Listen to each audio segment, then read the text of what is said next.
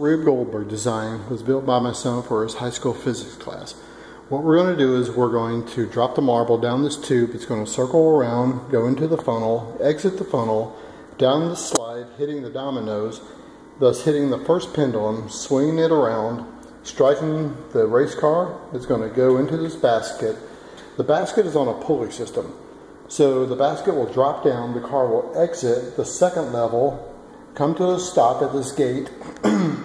The gate will hit the marble, the secondary marble, down the slide into this next set of dominoes, hitting the secondary pendulum, striking the bottled water, which go into the funnel, and the simple task will be to water a plant. Let's see if it works.